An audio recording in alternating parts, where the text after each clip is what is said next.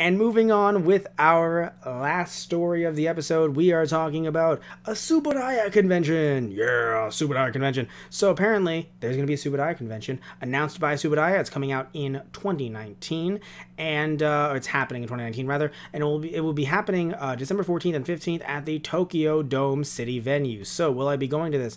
No, because it's in Tokyo City. But it is nice though. I'm actually really happy this is happening because also something else that could happen at this convention as well is it would be a great place to, like many conventions, to announce new Tsuburaya news. So it will definitely be a great place, even though we're in the U.S. of course, but to look at different news about either new Ultraman or new Tsuburaya projects in general in the future, and other collaborations they might be having, and other DVDs and things like that that are coming out. So very, and also toys as well, of course, a lot of toys. So that would be really cool. Tsuburaya describes the convention, looking at the article here, as a fan appreciation festival and that looks forward to the future.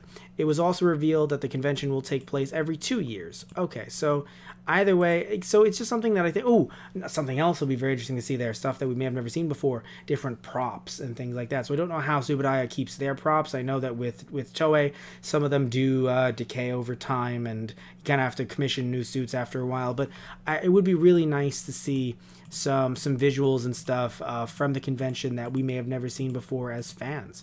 So I'm actually really hyped for this, even though I'll never be able to go because I'm in the U.S. and I don't have that kind of money to go to Japan, especially for a convention. But it would definitely be really cool. So to see what can come from it. So even though we're not getting it, and I don't know if we'd be getting one in the U.S. anytime soon, but I do wonder if, you know, Tsuburaya is putting this out there, seeing what the buzz will be like, especially on the U.S. side, and maybe considering in, you know, 2021 potentially bringing it to the U.S. I mean, we know that they're working with U.S. companies, sadly not to put out the shows on DVD, which I kind of would like them to put out more shows on DVD, but they are working with them to put out the shows digitally. You know, you have a bunch of different streaming services putting out Ultraman shows, and of course you have different companies coming out to dub Ultraman as well into English. So we talked about that, you know, in our last video.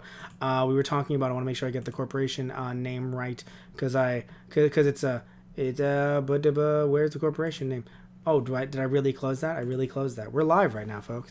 But either way, though, it's still pretty cool to, you know, to see Tsuburaya doing stuff like this, to, you know, show their appreciation to the fans, because Ultraman, even if it hasn't had new shows, depending on the, you know, the year or its string of years, even if they don't have new shows, they always have something on the air. They want to make sure, you know, that people know that Ultraman exists. I mean, he is, I say he as if there's only one Ultraman, but no, but Ultraman is huge. I mean, it really is huge, especially if some of you guys, because I feel like in the US there's some people that are like, oh yeah, Ultraman's okay, but no, like Ultraman, even though I'm a bigger fan of Super Sentai and Kamen Rider just because I saw it as a kid, Ultraman's huge.